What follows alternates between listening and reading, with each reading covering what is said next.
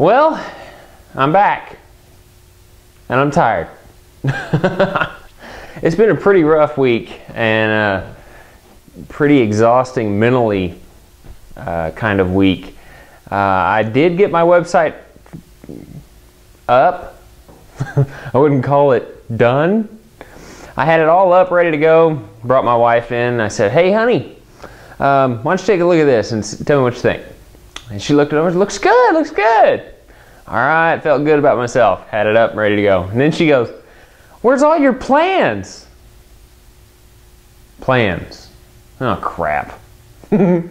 So right now I don't have a section for my plans. I will get that up, and promise that won't take me forever, because I don't have that many plans. I don't think I've comprised. I think my table saw cabinet and a few of my other latest projects, but those should be up. I just got to figure out how you guys can download them. It may just be kind of like a right click and then just save it to your computer, because I'm not a big website designer. I'm not terribly savvy.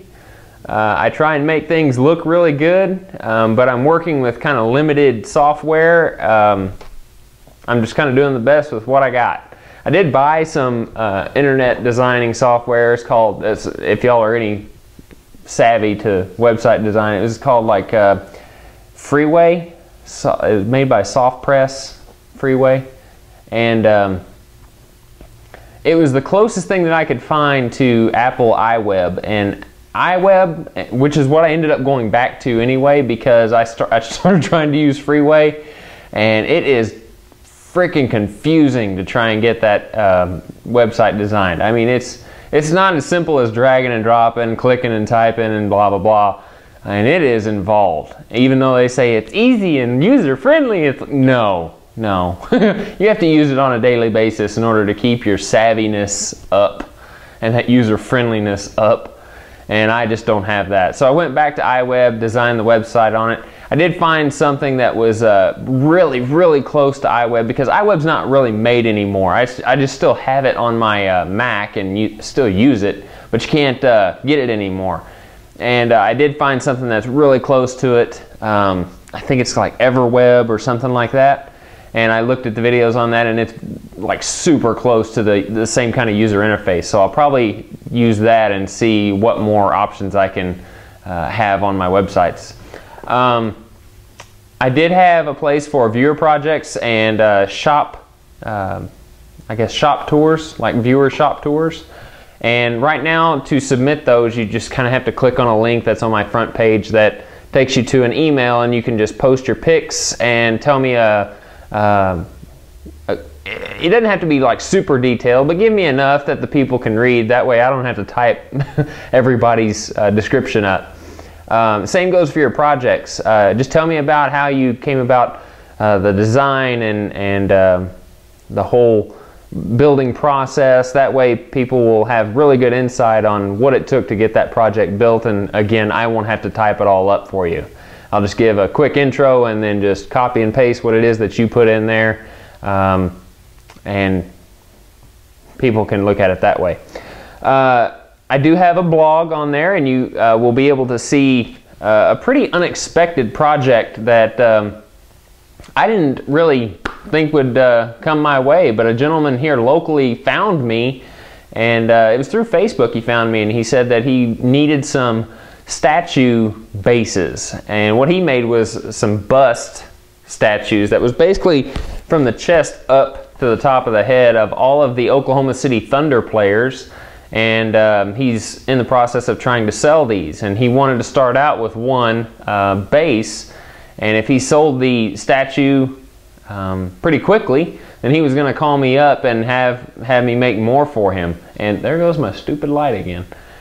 And anyway, I was pretty excited about that, so I went ahead and made a base. Now, I didn't do a video on it, but I will say that if he has me make more, if he decides that that's something he wants to do, then I will do a quick video on it, because it's really simple to do.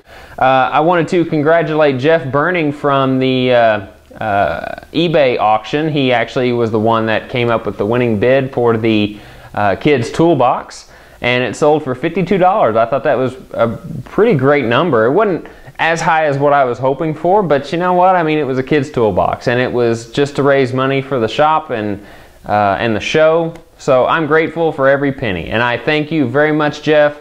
I know that your kid's toolbox arrived Monday to your doorstep, so I hope you was able to pick that up, and hope you're impressed with the workmanship, and hope your child that you bought it for is going to enjoy it just as much as the children that I have built them for in the past. So thank you again, Jeff, and congratulations. One last thing on my website. I do have a donate button that works through PayPal, and you don't necessarily have to have a PayPal account to use it.